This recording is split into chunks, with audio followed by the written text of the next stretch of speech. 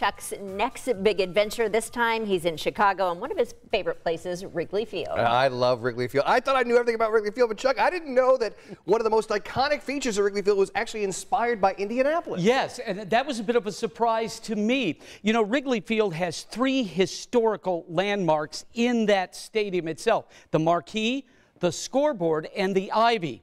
Now, as the story goes, back in 1937, owner P.K. Wrigley came across a minor league park in Indianapolis, known then as Perry Stadium, then Victory Field and Busch Stadium, with ivy growing on the walls, and the rest, as they say, is history. Wrigley got his groundskeepers, told them to make it happen, and in a hurry, 72 hours. So the crew went out, bought all the ivy they could, and of course, over that 72-hour period, they strung the vines from foul pole to foul pole. Now, that ivy has been growing ever since and is hand-trimmed each season.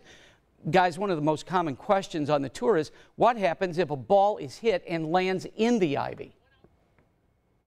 Balls that go in on a game or during a game and don't come out, an outfielder should put his arms up, let the umpire know he can't find the ball. At that point, it's going to be a ground rule double. It's be 2 bases for the batter. If he puts his hand in to find a baseball to throw back, he better come up with one. He can't put his hand in and say, oh, you know what, I tried, but keep him at second. The umpire is going to wave it off. It's going to be a live ball, which more than likely means that hitter is going to get himself an inside the park home run.